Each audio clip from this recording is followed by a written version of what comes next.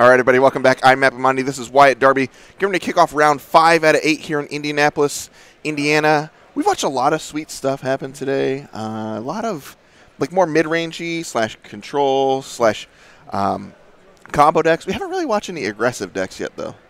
Yeah, they definitely still exist. You know, we went from a format where that's all Pioneer was. You know, red aggro, black aggro, green aggro, and they're around.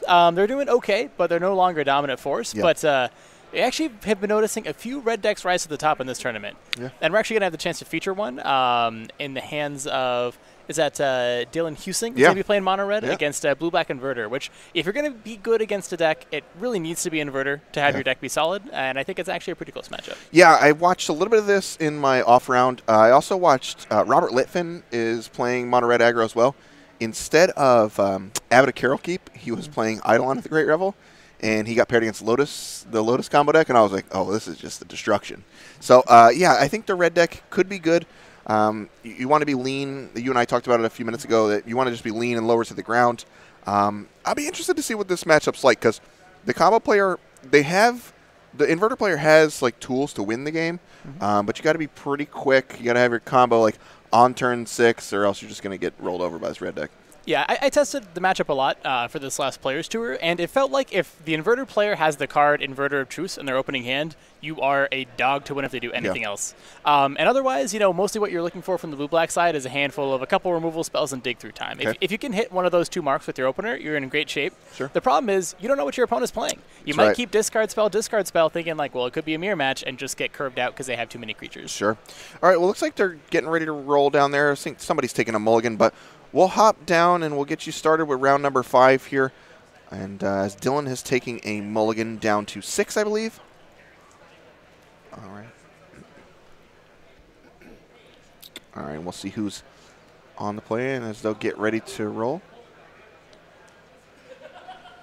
All right. There you go. All right. Nice little sportsman-like handshake before the start. Yeah, not bad. All right, so Dylan going to lead off on a mountain and Monastery Swiftspear. It actually seems like a hand that kind of has a lot of lands. The red deck does have lands that do things. Ramonap Ruins and Castle give you something to spend your mana on, but kind of low impact, all things considered. If you're losing to Inverter, it's typically because they're at about 15 and not at 2. So, and here, actually, one of the most important cards, Fatal Push, clearing Swiftspear, keeping Joshua's life total relatively high as he's going into the mid part of the game. Yeah, and it looks like he actually has the combo rolled up. He's got, wow, so, and actually going to take Dylan's last card, which is Torban, which is pretty powerful. Just leaving him with Ramonap Ruins and not a lot going on. Josh just needs a couple lands. He's got both pieces of the combo lined up, and he's going to be in good shape. Yeah, this looks like an unusually bad draw from the red player's side. You mulligan. You don't want to go too low against a Thoughtseize deck, but just a Mutavault and a Soulscar Mage, kind of woefully slow. And yeah, all Joshua's trying to do is get his graveyard, keep it as low as possible while being able to make the next 2 land drops. And here we see at least a Fable Passage and a couple extra blue cantrips. So he might miss for a little bit, but I think Dylan's hand is going to give him the time to brick on land at least once or twice. Yeah, it looks like Dylan's cooperating, and he finds, it looks like Bone Crusher Giant. So, I mean, not the worst all considered here. He's able to Bone Crusher Josh. Going to trigger the prowess on that Soulscar Mage. So, a pretty decent hit. All right. I mean, Josh is already down to 10. It's not unreasonable that Dylan can still pick up a W here, but definitely needs a little bit of help. Yeah, and one piece of technology we might see in these post-board games is threaten effects. Carries expertise or harness by force, because the red deck can be pretty good at dealing the first 8 to 10 damage, but once your opponent plays Inverter, they can kind of brick wall you. So being able to steal it, hit them with it, can actually end the game before they can utilize the back half of their combo. Sure. All right, so... No, I actually think that was a brick, I think, from Joshua. He found dig through time, so he has a way to look for the lands, but it might be at the expense of being able to do anything else this turn. Yeah. Huh.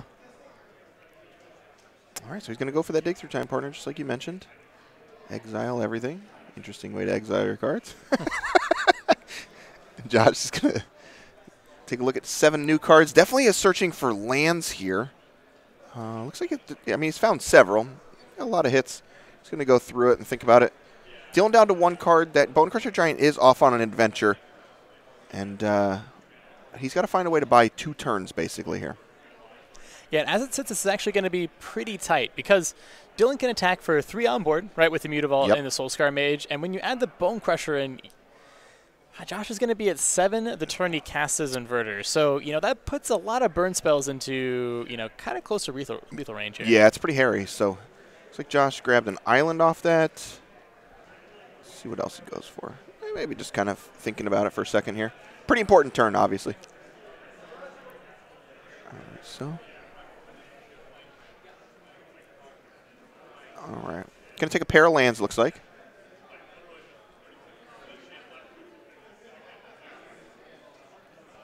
All right, so Josh is going to go ahead and play Drowned Catacomb. And again, he just needs to buy time here. Other Ramunap ruins. Does that change the clock with another a Swift Spear? Yeah, I don't think Swift Spear. Let's see. So it makes it 4 damage, and it might be a little bit better with a burn spell draw. Sure. I kind of like playing Bone Crusher this turn to just open up some more mana flexibility on the follow-up turn. Because with the way Josh is going, he's going to have 5 lands in his next turn. There's no way you can be comboed from here. Right. So I kind of like taking a slightly longer approach and setting up to maximize damage over the course of the next 2 turns. Okay. Looks like there's 2 cards. And there's Inverter. All right, 2 cards left for Josh in his deck. Yep, yeah, dig through time and opt. So kind of dead. Everything that Josh is going to have to work with is already sitting in his hand. So at this point, it's just a question of, Dylan putting it to the test. Are you alive? Yeah. One last card there for Dylan. Huh. See what happens. Dylan's been thinking here. Yeah, and I guess, musing through what would kill Josh, if there was a Lightning Strike in hands, you would have 3 2-power attackers, 1 gets blocked. So, yeah, actually, Lightning Strike or Shock should do it from here from Dylan, but I'll see if he has it. The card's been played pretty close to his chest. All right, so that's down. Josh going to go down to 4. And there, yeah, I mean, he's dead. You got Jace, he's got it all. All right, so Josh Satterfield going to pick up game number 1 with a pretty bad draw there for Dylan's deck. I mean, he just didn't really do much. I mean, and it was still pretty close, but, he just kind of never got off the ground, really. And his first play died, and then he took a turn off, basically, and just wasn't fast enough. So yeah, definitely. I think it kind of showcases how close a matchup can be, because even despite how well Josh was able to kind of stymie it from the beginning, it was still a relatively close game. There were somewhere in the neighborhood of 8-ish top decks that could have ended it for Dylan. So also interesting that Dylan has a couple Ember Cleaves we didn't see. So that's a pretty cool one. And yeah, just breaking down Dylan's sideboard here, a lot of regular suspects. There's 3 copies of Karyzev's Expertise, which I expect to be quite good here. 2 Fry, 3 Scab Clan Berserker, 3 Damping Sphere, plenty of hate for Lotus Breach, as well as 2 Mizium Mortars and Chandra's Defeat. Interesting. So honestly, I think the only cards that I would board in here are the Karyzev's Expertise and Scab Clan Berserker. Okay. The Berserker dodging Fatal Push makes it pretty strong, and it just kind of, that Eidolon effect, you're already punishing cantripping pretty heavily with your beatdown, but doubling down on that with Scab Clan kind of makes it impossible for Josh to do any filtering. Yeah, that's a good point. I like what you're talking about there. So taking a peek here at Josh's deck, he's got an Aether Gust, a Cry of the Carnarium, 2 Damping Sphere, a Disfigure, 2 Kalitas, 2 Leyline of the Void, 3 Mystical Dispute, a Noxious Grasp, and 2 Narset Parter Veils. He's got some tools here. The Gust, the Cry, the Disfigure, and the Kalitas all seem pretty reasonable. Kalitas is just a brick wall against this deck for the most part, unless they're able to. Mizium Mortars is a card maybe Dylan's going to bring in, but I'd be shocked if it comes in big numbers. So that card just kind of sticks around unless you get it in combat somehow, and most of the time you're just not going to. Yeah, especially, Dylan's version actually looks like it's playing 0 Chandra, the 4-mana Torch Defiance, which normally is, how the red player will say, well, you might have a Kalitas. I don't really want to board in a card that only deals with it, so I can hedge with this. Yeah. But right now, the only way for Dylan to get a Kalitas out of the way is maybe Rimrock Knight after or in the middle of combat, which is not ideal. Yeah. Or, that could be another thing to steal with Karyzev's Expertise. So I think that Joshua doesn't have a ton of hate, which is fair. I think in a perfect world, he doesn't really need a lot of it. So yeah, I think it's going to continue to be close, but yeah, Aether Gust and Cry, very powerful against the lower to the ground red decks. Yeah, for sure. I don't know. It's tough for Dylan. I mean, again, obviously, if he has like a very quick start, I mean, he's got like, I mean, how many 1-drops are in this deck? 10. Looks like he's playing 2 Zergos. Okay, so he got 10 1-drops, and he's got a pretty good handle on it. Goblin Rabblemaster is also really tough for these decks to beat. It just kind of floods the board, and it makes 1-for-1 removal pretty bad. Yeah, without any copies of cards like, I don't think there's any Tyrant scoring in Joshua's list. No. So, you have to do some real maneuvering with Fatal Push to like have a fetch land up, Sure. or tag it with Hero's Downfall. But yeah, the combination of Goblin Rabblemaster and Torbran is just a nightmare. Yeah. And there's not even any card like Censor is actually surprisingly good against some of these Yeah. red decks Yeah. when those cards you care about are 3 and 4 mana. And it looks like that's another one that I think He's omitted. is absent. So I think that Josh is building his deck to more respect kind of the top end of the metagame, and that's fair, that's reasonable, but you're not paying 0 price for that, and we'll For see sure. if Dylan can kind of capitalize. For sure. Have you played any of this mono red deck in Standard, by the way, like with the with Anax and all those guys? Yeah, Anax Embercleave is It's legit. awesome. Yeah.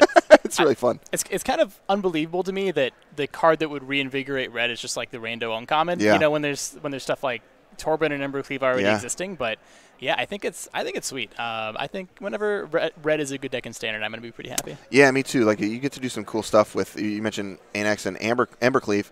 If they kill it too, like you just get to play 4 of the what's the land called the Castle? Castle Emberath. You get to play 4 castles. So once they've wrathed you, you're like Anax is like, all right, here's like 5 dudes, and you get to attack with the castle. It's pretty sweet. So let's talk about some of the trials that are coming up here. Obviously today we are playing Pioneer.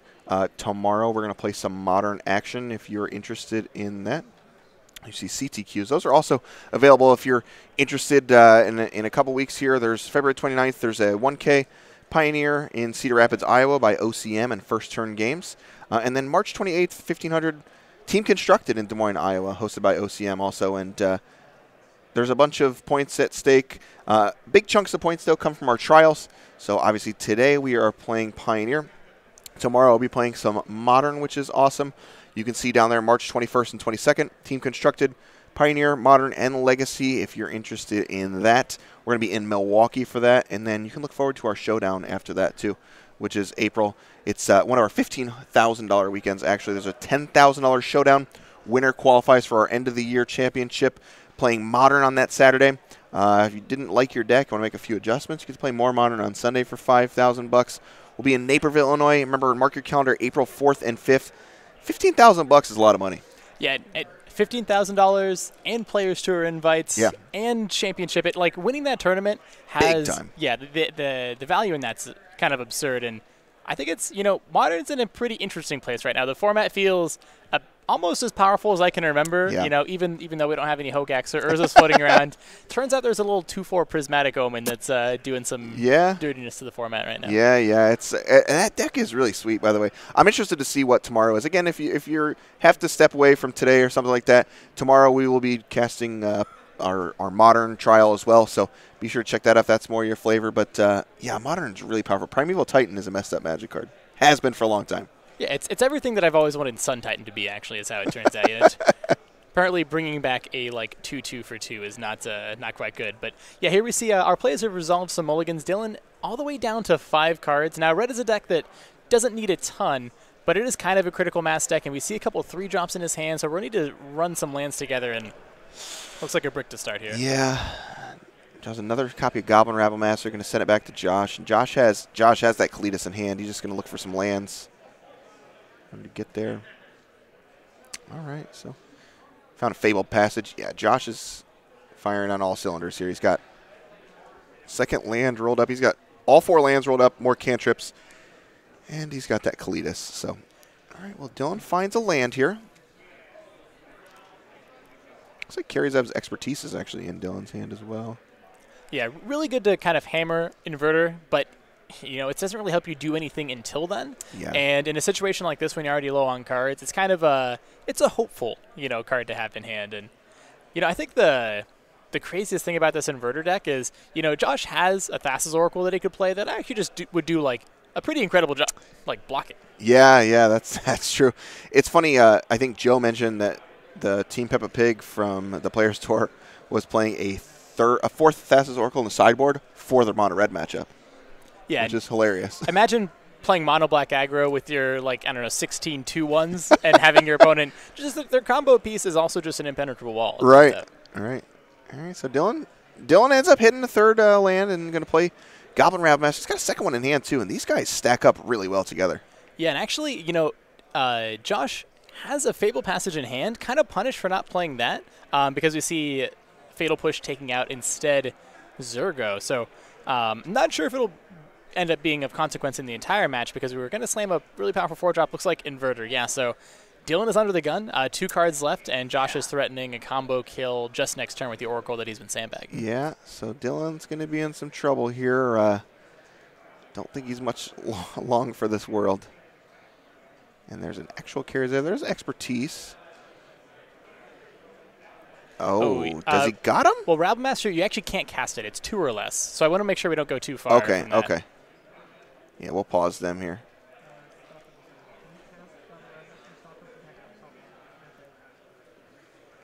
We'll stop them here. We'll try and get them stopped here. We'll get them to figure it out. So we'll make sure. I'm sure Wyatt's right. He played the card. You played the card at the player store, right? I played Harness by Force, but we tested it a bit with Karyzev's expertise. Okay. Yeah, so they're let's bring up similar. Let's bring up Karyzev's expertise when we get a second, as well as Jack brings us back to the booth. He's working hard trying to get them to stop the game there. So let's check out Karyzev's expertise. Yeah, Wyatt's right. Look at that. Go figure. Yeah, I mean, look, if I don't claim to know very much, but just give me my red cards, you know. And yeah, it's a threaten effect with you know, most cards when you add, you get something for free back. They end up being pretty good, and red is pretty well equipped to take care of it. So a bit of an awkward situation. We have a crack team of judges though, so we'll have them sort that one out for us best they can. And yeah, it's actually. I wonder if our backup match is our backup match. Let's see, Jack. Is our backup match available to watch? Okay, let's do that. Let's do that. So we'll just switch the backup. When we figure out what happened in our main feature match, we'll let everybody know at home. I assume it's gonna take a little bit of time to get that one solved. So we'll jump down into some more Magic because that's what I want to do. We put Jack under a lot of pressure to put the game on, so we'll give him a few seconds. We'll talk about the games that we did get to watch, though. The mono red deck looked like it can come out pretty hot in order to get through. But you mentioned if they have Inverter on 4, it's like, all right, well, how do I win from here? And you saw Josh was going to win that game, I think. And he played Inverter on 4 and was just like, all right, like, do your worst. Yeah, you know, there wasn't really much interaction before that point, but as long as you do something, whether it's a Fatal Push or even a discard spell, you can just pick apart red enough to deny a turn 4 kill. Okay. Let's see what we got. So what happened is both players, since they'd already picked up their cards, they just agreed that they're just going to play a third game. So I guess Josh must have conceded and said, okay, that's it. So we're gonna play a game number 3 here. So we'll play game number 3 here. And it's so you're gonna have Josh is gonna be on the play for game number 3 with the Inverter deck. Hard to argue that his game 2 hand could get much better though. Yeah, having access to, you know, there was an option for Kalidas if he was under a little bit more duress even. So yeah, he kind of had a lot of flexibility. You know, we saw opting to take a little bit more damage instead of playing Thassa's Oracle because he wanted to maintain his combo potential. Just a lot of play from the Inverter side. And yeah, it doesn't take, again, now that he knows what he's playing, I think it's really easy to use a London Mulligan to just get like a good 6-card hand that has all the tools you need. Sure. All right, well, we're going to jump down there here in just a second. Again, thanks for hanging out with us today. We're playing Pioneer currently. We're going to be playing some Modern tomorrow. If you want to check us out on our social media, you can check us out Facebook, Twitter, YouTube, and Instagram.com/NRG series. Or you can find us at nerdragegaming.com if you're looking for deck lists, upcoming events, all that good stuff. All right, sounds like we're going to jump back down here as these guys are almost ready for a third deciding game here. Yeah, I don't know. This Inverter deck is what I would have played for the tournament. I know you played Mono Red at the Players Tour. Joe played the Breach deck. Would you play Mono Red again or something else? I think I probably would have played Inverter. You know, the versions that played some copies of Narset and like 7 to 8 discard spells, I feel like those are actually super well positioned. And you also have access to, you know, just being able to load up your sideboard with removal spells and have a pretty solid chance post-board against any beatdown deck that's still floating around. So, yeah, I think Inverter's a great deck. I love the kind of flexibility that you can pivot into a controlled shell sometimes. And, you know, I think Red's good, but it's a little bit underpowered, I think, compared to the rest of the field. Yeah, I'm with you on that. I mean, man, there's just so much. The Inverter deck and the Lotus Breach deck is just, they're so powerful. The cards, I mean, altogether are just such strong decks. So I don't know if I could get behind playing mono red or mono white, which we have on a backup feature match right now. I don't know. I'd have to see what the mono white deck looks like. You're going to talk smack to mono white. Yeah. The deck won 38% of its matches over the last 2 Pro Tours. Wow, that is staggeringly 38%? Good. You're almost a coin flip when you sit down at the table. That's pretty good. Honestly, that's good. All right. So Josh looks like taking a mulligan here. Oh, that's funny. 38%. Wow, that's strong. I'm going to grab the deck list for the other match here, and I want to see what these are. We have like 25 minutes left in the round. I assume we're going to be able to get to the backup match, so I want to just be prepared to see how what interesting things we get to see. Yeah, looks like we have a pretty functional double mulligan here from Josh. He does still have the key inverter. Looks like cantrips and functional lands up the way. So it's going to be a question of, I think, for Josh, can he find the tools to defend himself, pre-turn 4? Sure. All right, so they're going to get started here. And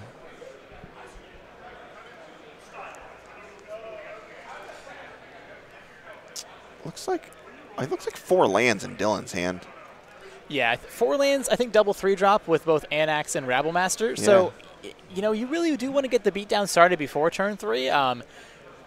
And that's going to make, any prowess creature from Dylan, any carries some of the best draws in his deck right now. Okay.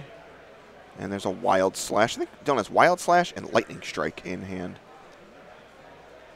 All right, so Choked Estuary comes in. And there's a Wild Slash at end step. Going to put Josh down to 18. Yeah, here you can see kind of just how underwhelming these burn spells are against Inverter. Until they're actually killing your opponent, they just don't really translate to much that's meaningful. So, yeah, I think if you're Josh, seeing your opponent say, shock you go, strike you go. Yeah. You almost couldn't draw it up much better than that. Yeah, I mean, that's great for Josh. And he's got, is that double Inverter? And I can't, is that a dig? Inverter push dig. Oh, wow. He doesn't have the blue combo piece, which is a problem, but he does have a lot more of that effect. Okay. And it is possible that some of the 4-mana Jaces, the Wielder of Mysteries, got shaved in sideboarding, but, Anax is not that big of a clock. It's not very good on its own. All right, so you see Anax hardened in the forge. So 1 red, it's star 3. Its power is equal to the devotion to red, and it's currently 2.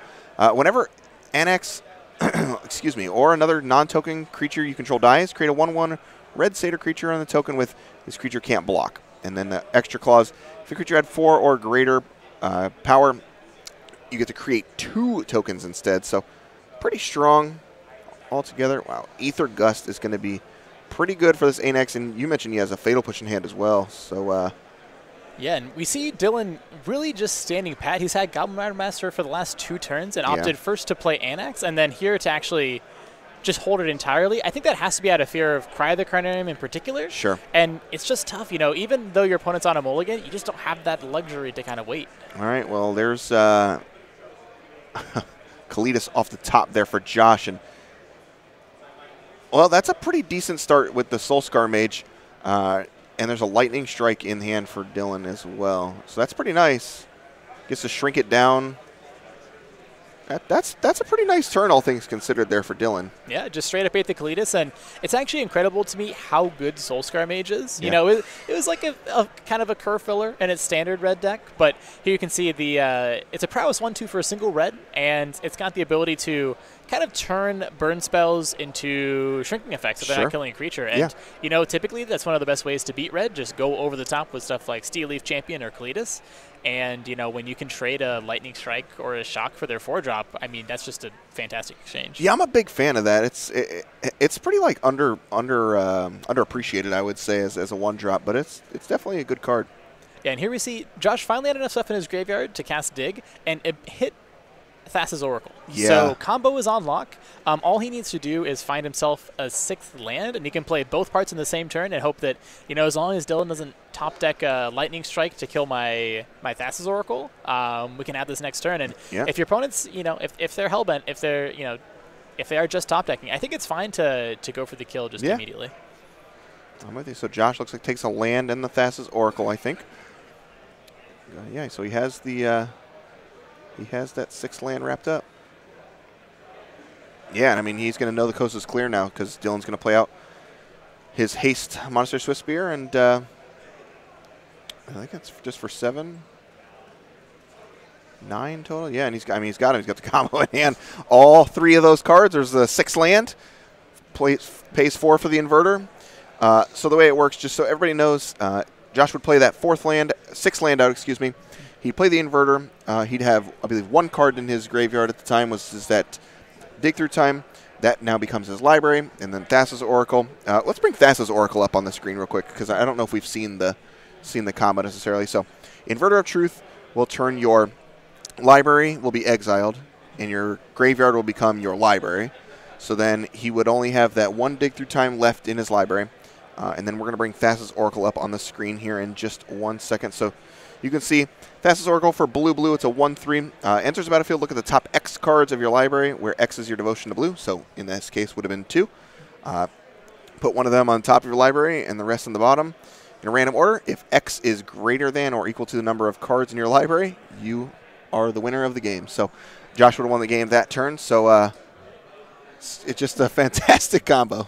Yeah, tidy, clean. It's one of those things where I think it's just it's really cool when stuff like this pops up. It's one. I'm actually personally pretty glad that Pioneer's kind of. I think a combo deck like this is fantastic. It's kind of got some Splinter 20 feelings, and it's just nice when control decks can have a way to end the game, and it works pretty tightly there. People's brains work in ways that mine don't. Like I would never have found this combo. You could have handed me like these cards, I'd be like, I don't know what this is, and I would never have found this combo like just by putting cards together myself. So it's cool that it exists. I totally agree with you. It's interesting. So at any rate, Josh is going to pick up a W, and we're going to look at our backup match. So here's this mono white deck. Caleb Spicer is playing against Sam Kupperwicks, who's playing. It looks like the blue-red, like the artifacts. The Soul deck. Yeah. So interesting whitelist from Caleb. Not really devotion. It's more beatdown. I'm noticing. I don't know exactly how many 1-drops, but it's getting pretty close to 20. It's doing Boros Elite Things, Mardu Woe Reaper, Benelish Marshal. So it's kind of the humans beatdown deck. And I think it's going to be interesting playing against kind of a pseudo aggro meter here against Ensoul. All right, so Sam is. It looks like we're on the opposite sides of each other. So that's Mardu Woe Reaper there. They are. How many cards do you think Sam's going to have to read? Several? I'm going to guess at least 4. Okay. I think it'd be reasonable. All right. So there's Tomic. That's a good one. People should know what that is if they played Standard recently. Yeah, and actually, worth noting, pretty good hate piece against the Breach decks. And, not a bad start from our Is It Ensoul player either. Having Gingerbrute plus Ghost Fireblade all of a sudden does size up his creature pretty well against what the white deck can present, but kind of opting to race, understanding that there's a lot of ways that my opponent could pump their stuff. And, actually one thing that I would like to talk about, Caleb's deck features 4 copies of Brave the Elements. Okay. Not very good against the colorless beatdown deck in a lot of situations. That's fair. You see Serpent hitting the battlefield here. Stonecoil Serpent comes in as a 3/3. And Caleb has to pump the brakes. Yeah, pretty surprising that there's nothing to spend 4 mana on. Just kind of indication of just a hand really thin on action. Yeah. Because any 2-1 you would play out. And yeah. Might just be waiting to crack that Sheffet Dunes. And that would kind of push a lot of Caleb's creatures up into the range of at least trading. Yeah. All right, here's another Ghost Fireblade. All right. Gingerbrute coming in. Huh. All right, well, Sam looks like pretty far ahead here. Yeah, you mentioned, like, I don't know what you would... All that mana, there's 4 mana available, nothing to do. Now, Caleb does hit a Benelish Marshal, which makes everything a lot larger here. And he's able to swing in and try and trade here.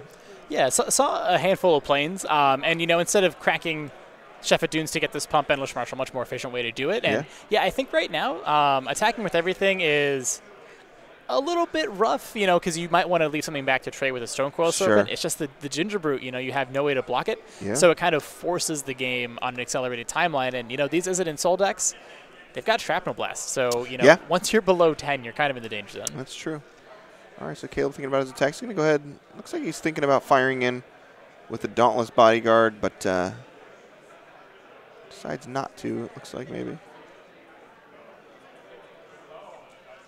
All right, Sam going to block the Martyr Roll Reaper and trade him off. All right. Sam has, looks like another Stone Coil Serpent in hand. Yeah, Stone Coil Serpent picked up Wild Slash, which is actually pretty reasonable. It can still tag that leftover Bodyguard. And, you know, in the situation where Samuel does take the trade with Stone Coil, the Bodyguard on defense looks a little bit on the silly side, you know, against Ginger Brute. But it's tough. You just kind of have to give yourself the option to block. All right, there's Stone Coil. And yeah, pretty conservative play. Instead of opting for massive Stone Coil, Sam's giving himself the flexibility to animate Mutavault and also Wild Slash. Yeah. I think just a really good recognition of, I don't think my opponent can deal with this Ginger Brute, and I just need to not die. All right, and yeah, he's going to pick up game number 1 over Caleb Spicer's mono white deck. I'm going to take a peek here at Sam's sideboard partner. So we got 1 Aether Sphere Harvester, a Shadow Spear, 3 Metallic Rebuke, 3 Mystical Dispute, 2 Damping Sphere, a Lava Coil, and 3 Aether Gust. I don't know that I love anything here, but, like, there's some things that are okay. Like, Harvester's probably fine. Lava Coil also probably good enough. Shadow Spear is interesting because it can swing the race. I don't know how I feel about it. I suspect it's probably good enough. Depending on exactly what this Izzet and Soul main deck looks like, I'm guessing there's a couple of Stubborn Denials that probably need to go. So, you know, if anything you can do that, if I can swap Counter Magic with stuff that says Lifelink on it, yeah, I'll do it. Okay. Even if it might be a little bit on the maybe kind of inefficient side sometimes for these. What do you got on Caleb's side? Lots of one-ups to start. We have Deafening Silence, Damping Sphere, Fragmentize, Gideon Ally of Zendikar, Gideon's Intervention, and 1 Authority to the consoles to go with 2 of Glare of Heresy, Fiendslayer Paladin, Rip, and Knight of Grace. Okay. I mean, Fragmentize pops out, but beyond that, not really seeing anything. All right, well, let's jump down there for game number 2.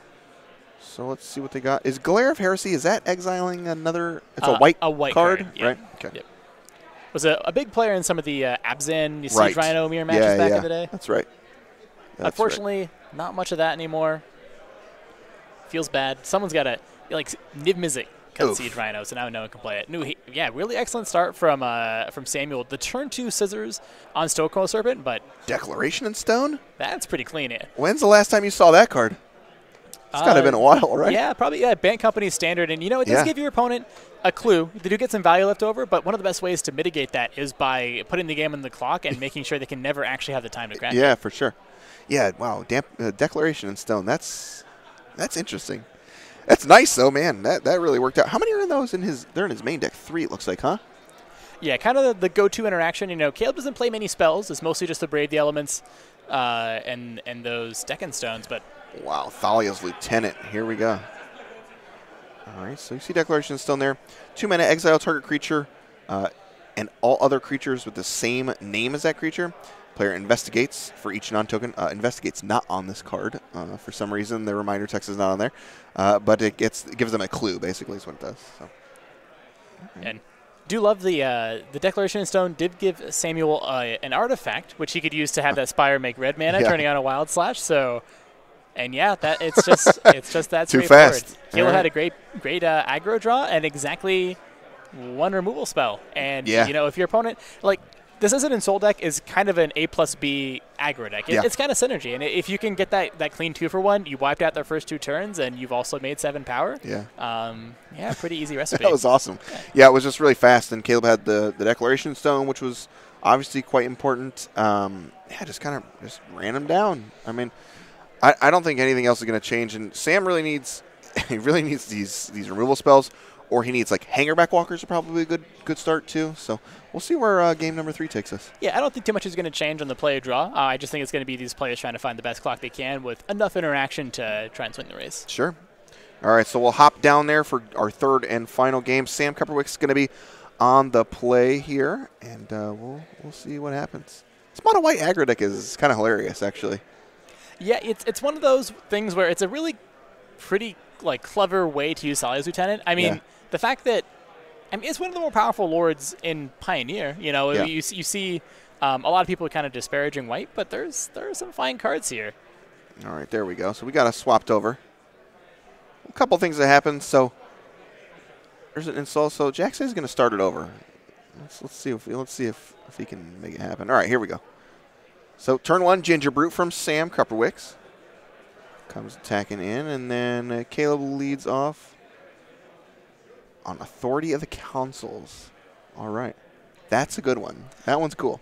Yeah, you know, pretty solid card. The TLDR is your opponent's creatures come into play tapped, and whenever your opponent plays a creature, you gain 1 life. Yep. So, yeah, a really great way to fight, haste from the opponent. And, you know, it's interesting. Sam can add so much power to the board by casting in Soul Artifact that he kind of gets to dodge a lot of the downside of the card. Yeah, for sure. Yeah, Authority was like a card I played back in the day with Approach of the Second Sun, if you remember that deck at all in Standard. Yeah. So played like Authority was in there, Approach of the Second Sun. There was like Regal Caracal, so you could like live forever. It was kind of funny. Yeah, and Sam actually deploys an Aethersphere Harvester, which doesn't get hit by the Authority either. Yeah, and you know, it also wears in Soul Artifact very nicely. Yeah. I suspect that might happen. It's going to allow Sam to attack for 10, 5 of it being lifelink, and I guess all of it being unblockable with Ginger Brute. Yeah? Wow. All right. Well, Caleb's dead next turn. So you see Aethersphere Harvester come cracking in there. And, I mean, I don't think Caleb's at 4 now. I don't know if he has really a chance other than, like, having a double removal spell. Or Atomic, I suppose. And Caleb packs him up. Yeah, 3 games, 10 turns, and yeah, I mean that's aggro and Pioneer. These decks are fast. Yeah, that was something else. So Sam Krupperwick's gonna get to 5-0. Caleb Spicer at 4-1. That was blistering. Those games were fast. That was good. I mean, so this deck list that Sam's playing, you don't see a ton of it anymore. It was like one of the first decks that I think the Insole deck was like one of the first ones that everyone was like, we got to play this deck in Pioneer. I don't know. It's still good enough to win games, obviously. Yeah, it's been really getting cleaned up over time. You're seeing, you know, the first iterations of the list had stuff like, I don't know, Ornithopter, Springleaf Drum. You're kind of cutting that chaff. You're getting a little bit more lean and aggressive. And I think they're actually ending up in a good spot. It seems like a good deck to fight combo. You know, you can have a turn 4 clock and a counterspell or 2. And that's kind of the recipe you need, I think. Definitely. Caleb's deck is interesting, obviously. Just a smattering of white 1-drops, kind of dodging. You want to dodge like Cry of the Carnarium, especially. If you think people have like trimmed on that card, which most of these inverter decks that we've seen today have like 1 copy maximum. So if you think you can dodge it, it's probably good enough to just keep playing. Yeah, and I mean, I think that, you know, the deck isn't particularly powerful. I don't think we can really say it is, but, you know, there's something about having triple 1-drop into pump effect that's going to win you some games. Sure. And, you know, this white deck, it seems reasonable. You know, Brave the Elements is going to make you kind of a house in matchups where creature combat matters. Yeah. And I think that's you can lean on that, and you can lean on your, again, probably turn 4 Goldfish against the rest of the format. Sure. All right, well, we're going to take a short break here. We're going to wrap up round number 5 here. So we'll jump in for round number 6 here in just a few minutes. Probably got about 5 or 10 minutes left in the round here, but we'll bring you some more Pioneer action here from Indianapolis in just a few.